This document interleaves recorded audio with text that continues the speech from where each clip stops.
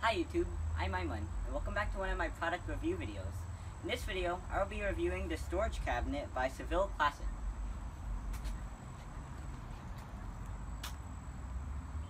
The reason that we got the storage cabinet is because we're doing cooking videos right over here, and we don't want to mix our pots and pans with my mom's pot and pan, so we want to store them here. Usually, probably in the winter. And maybe sometime in the future, when we're not doing cooking videos anymore, my dad might want to use this in the garage. It's also better because it has wheels too. He's been searching for this for a long time to no avail, but he finally found his holy grail. Alright, so before I open it, I want to just talk about it for a few minutes. So, as for outdoor cabinets, there's not really that many options. However, you could get Rubbermaid cabinets. However, my dad wanted one with wheels, and so one of the many features of this storage cabinet, it's Seville Classics UltraHD Commercial Heavy Duty Storage Cabinet. Has many applications: garage, home, office, work center. As you can see, there are many environments which this could be placed in. It's stainless steel, has a loading capacity of 600 pounds, so that's good. Has 4 shelves, 3 of them are adjustable. Has corner bumpers so that it doesn't get scratched. Has ultra heavy duty wheels, that's an important one. Has a good lock. Also has power coated steel body to prevent rust. My dad would have wanted 5 shelves, but it's alright. Alright then, let's open it up and see what's inside. And if we have time, we may show you the assembly. It should be really easy.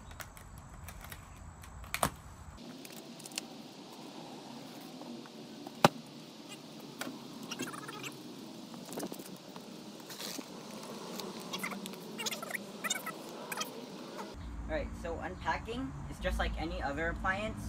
However, I wouldn't recommend putting it on a hard surface, like the ground. You probably want to put it somewhere like a soft moving blanket, like we are. So, because this material is really flimsy. Alright, so I'm gonna start reading the instructions, and then we're gonna get started assembling. Alright, so the assembly and the parts are very user-friendly. As you can see, they have labels on them that tell you what part they are. So this says that it's left side upper panel. This direction is the front, and this is the top side. It also has the side panel reinforcement connection. They tell you what part it is, 1A3. This is the left side bottom panel, so already very user-friendly. And if you see, there are 2 screw holes here. And there are 2 screw holes here. There are 3 screw holes here, and 3 screw holes there. So that means it goes like this, right? Okay. I'll assemble it later. Good thing is that they gave us a screwdriver, and not only that, it's magnetic. So that's good. As for these 3 screw holes right here, we're going to be using the 42 screws. And for the 4 screw holes right here, we're going to be using the number 41 screws. Alright, so I'll open them up. Make sure you don't lose the screws.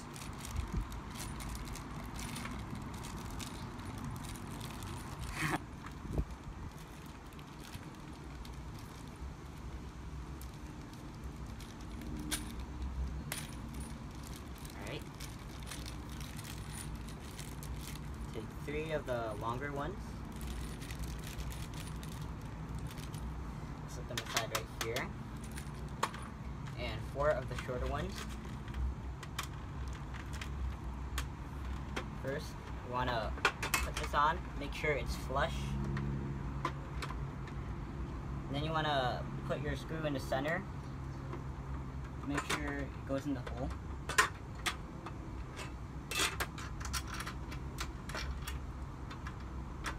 Make sure it's aligned correctly. Right? Then screw it in to secure it.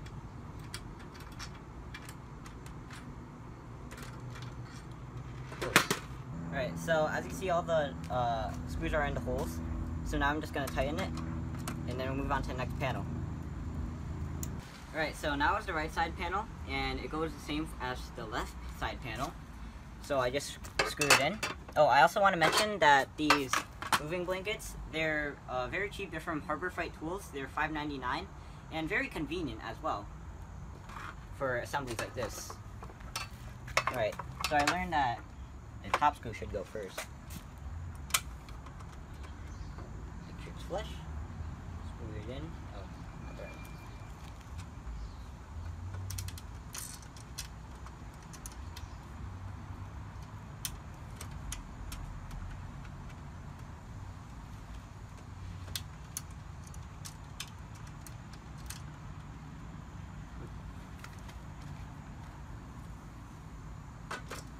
Alright, so next is the door.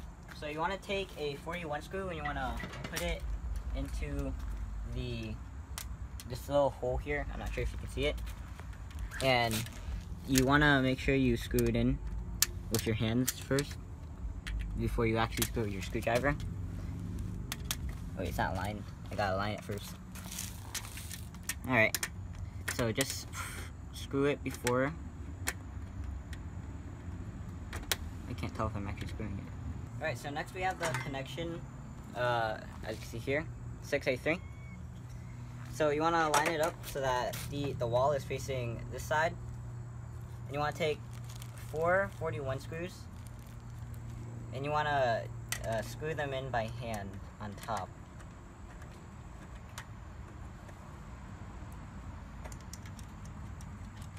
You can also come back later and put you can screwdriver it in. Alright, so for the outside holes, these ones, it uses a different screw. It uses the number 52 screw. So be wary of that.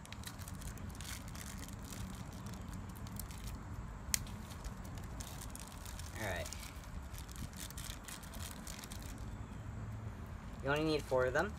And it's a good thing because there are only 8 of the 52 screws. So that means 4 for each door. You want to take them from the outside. Oh, a good trick is to use the magnet on your screwdriver and just align it instead. Screw it in just a bit. Then you can do it with the other ones. Hello, kitty.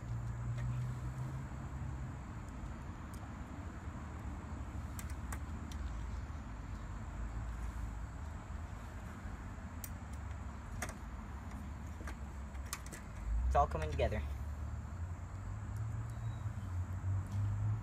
I'll make sure you don't step on this. It's quite flimsy and fragile, so you don't bend it. And now that all the screws are in, you can finally secure them all with the screwdriver. So next is the right door. As you can see, we have the right panels. We also have the connector. It's kind of like the left side door, but it has the key piece. So as for screws, it's the same. First, we take a F screw and we put it into the hole on this side. So the hole's over there, so we can insert it. Make sure that it's actually in the hole, and make sure that it's aligning. Just screw it in. You don't want to tighten it too much because you can always retighten it later. That's what the instructions say. Alright, so next we take the bracket and we line it up. So the part of the wall goes on this side. We take the F screws and we put it on the top. We put them before and then we can screw them in later once all the screws are in. Alright, so next you want to take this long rod, you want to put it into a tab here. You want to take your screwdriver and unscrew this part that's already been screwed in.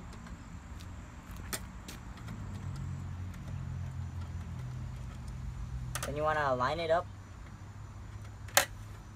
Make sure the screw is in there. And then screw it in.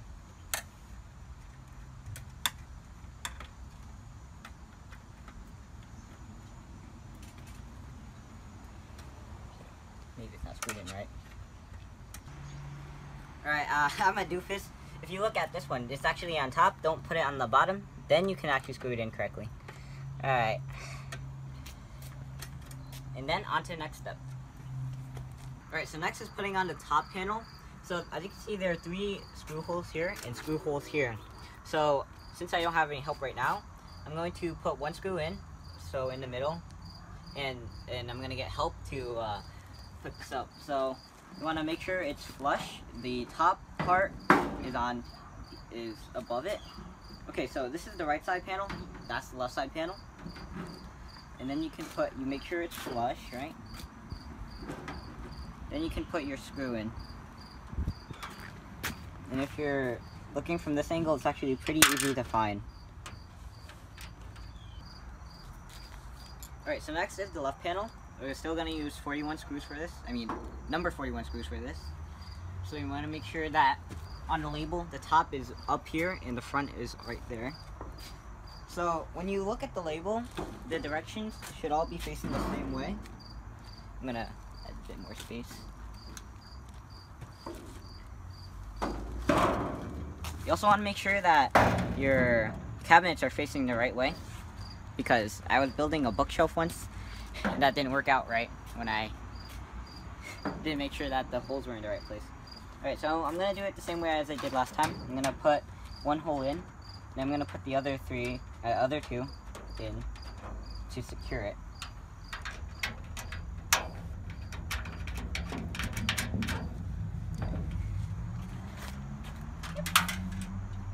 If it does get stuck in a hole, you can always use the magnetic screwdriver to pluck it out. That's what I did last time because it fell in the panel. Alright, so now that all 3 screws are in, we can now secure it with the screwdriver. Alright, so next is the bottom panel. And the bottom panel is a bit different in the sense that you use number 42 screws. They're the longer ones instead of the number 41.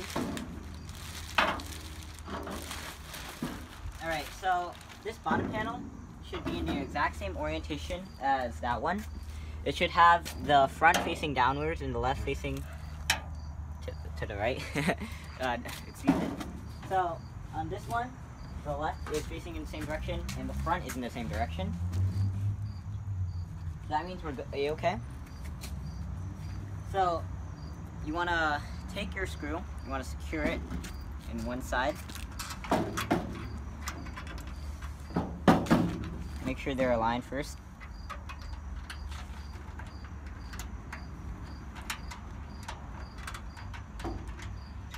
Alright, so it's in the hole, and then we can put it on the other side so that we can secure the other side as well.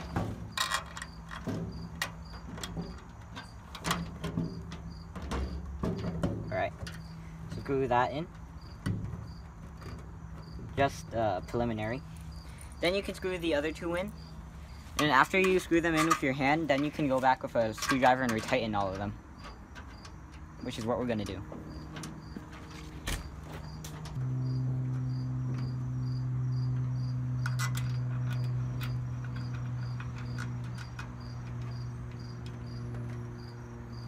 Now tighten them. Make sure they're flush.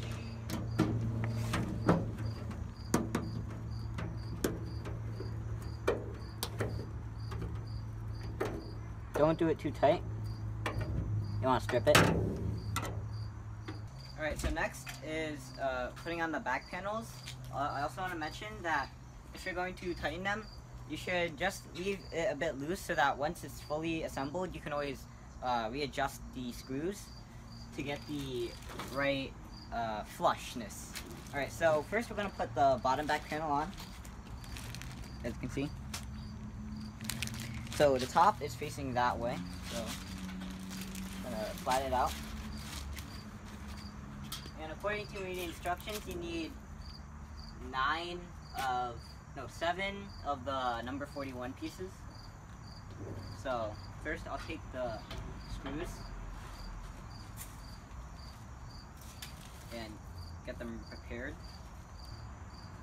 Alright, so there are 7 screw holes that should match up. 1 here, 1 here, 1 here, 2 here, 2 here, okay.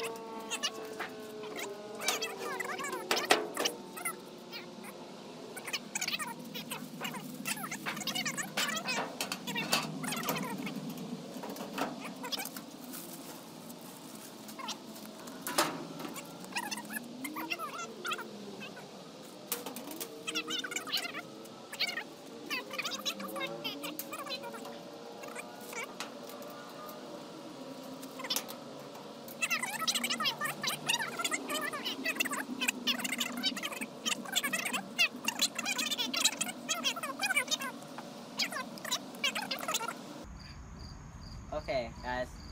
So let's just take a step back here and look at the cabinet. It looks like we spent a few minutes doing the wrong thing. So as you can see, it pops out. I think it's supposed to be the reverse. I think the place that it juts out is supposed to be inwards. And now that I look at the instructions, you can see, if you look closely, there's supposed to be screw holes on the outside. And when we looked under, we saw that there are screw holes on the inside. So now we can reverse it. It actually does make a big deal, because why else would there be grooves on the inside? If we look at this side right here, we actually hammered it, but it looks like that we were actually not supposed to, because if we put it the other way, then it would have looked just fine, and we wouldn't have to hammer it. So I guess we can spend a few minutes reversing this. So we have all the screws off and all the panels off. So now that we look at it, you can see that this groove here actually reinforces it when you put it in.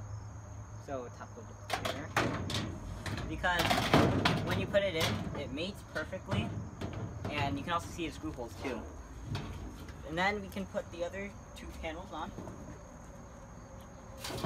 So they designed this perfectly. The instructions were clear. It's just that I didn't read it right, and that I was also rushing. I also kind of interpret it because the stickers are on the inside. I thought the stickers for these ones would also be on the inside. It's not supposed to be like that. So lesson learned. Read your instructions more carefully. Alright, now this is the correct orientation to put the screws on. So my dad actually caught it because if you look at the edges, the milling, it's actually really straight. And when we were hammering it down, we were like, huh? What is this happening? Why is this happening? And my dad has been doing this for a really long time, and he didn't read the instructions, and he caught it. I read the instructions though. So that tells you that time makes you wiser. Alright, take the screws and tighten it. Alright, so next is screwing in the wheels. So the wheels with the brake, they have a sort of lever here. So they go on the front, which means they go on the bottom, since this is the front. So you want to take the screw D. They're a bit bulky, and we're going to align it and then put the screw in. Just screw it a bit, and then you can put all the other three. Just want to secure it so that you can put the other three. And then later you can tighten it.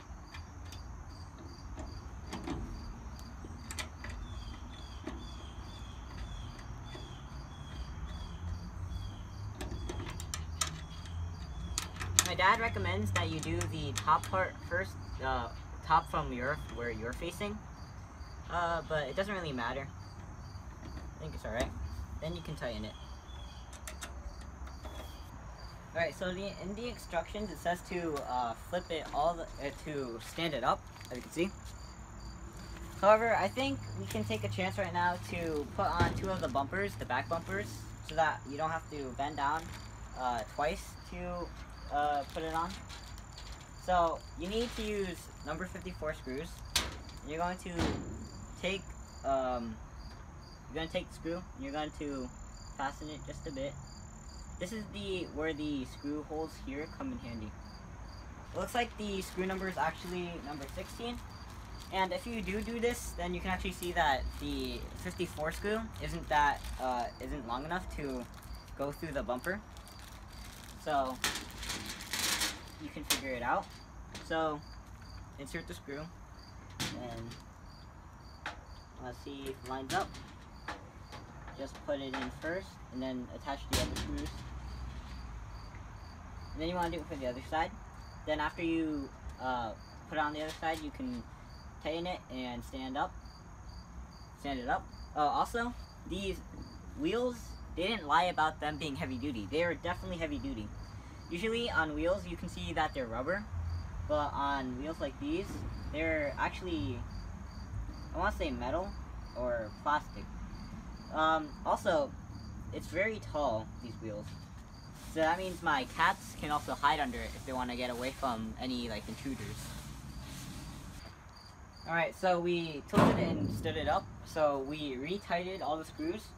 And if we look down here, I'm not sure you can see it, but the screws actually made the metal cave in. So they were definitely right about not screwing it too much in. So if the company is watching this, I suggest that they add some kind of countersink to make sure that it doesn't cave in. I'm not sure if you can see it though. Alright, so next we can add the front of the front side bumpers. So let me get the screws.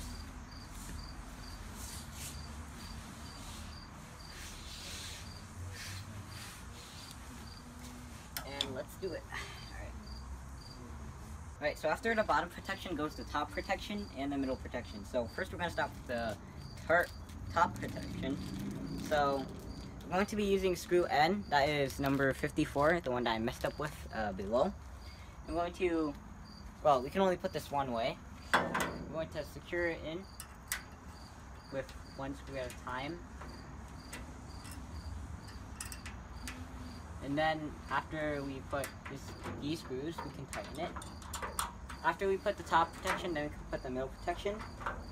The middle protection just looks like an L shape.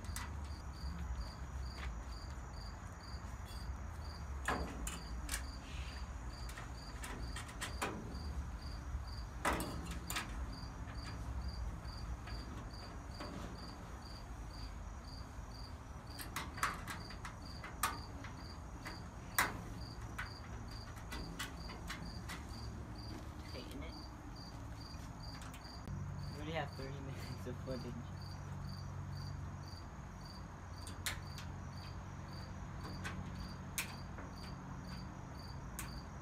Top is finished. Now we're just gonna put the middle brackets in, and it should be pretty simple. Just put the screw in, put all of them in, then tighten, just like all the other times before. All right, so we put the middle brackets on. Now we put on these magnets. There are a screw hole up here and a screw hole down here. So I just gotta separate it. We're using number 41 screws to tighten it. So 2 for each.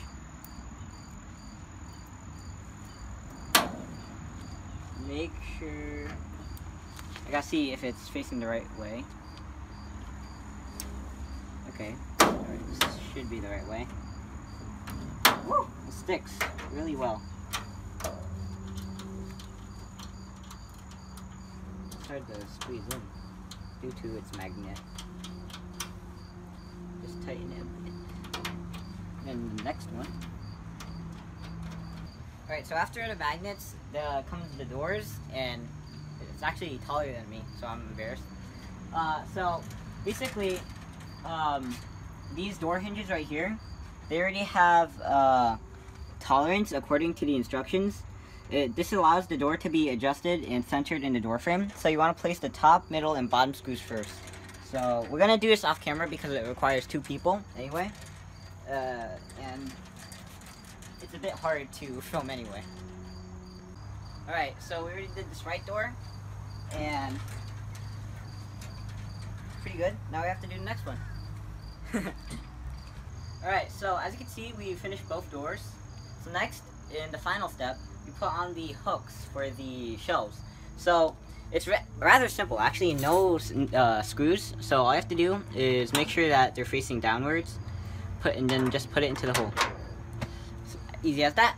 Then you put it for parallel to that, so that you can put the shelves on them. Let's see. And then the shelves should be able to be put on. How many hooks do we have? We have 1, 2, 3, 4, 5, 6, 7, 8, 9, 10. Okay, so that means for each 3 shelves there are 4 hooks. Okay. Now we just have to find out what level we want them to be. So we put 2 shelves on already, and as you can see, they're supported by the hooks, if you look closely. So if you're putting on the bottom 2, then you need to put them at an angle, but if you're putting them on the top, then it doesn't really have to be put at an angle. Actually, to get it through the doors, you probably do, but once you put it down, not really. Right, so this is the storage cabinet. Alright, so now that we put the shelves on, I just want to talk about how great the company is for adding some mounting strips to the wall. They also have these go in the wall to secure this to the back. They also have extra, wait, that's not the right one. They also have extra screws, but I can't find it. Yeah. But they do have extra screws, so that's great. It's a really good company. I would definitely recommend this, so you should get it. Alright, so now that we closed the doors, we can see that they gave us 2 keys. So if you lose one of them, you always have a backup. The installation is very great. The engineering is very good. The assembly is straightforward.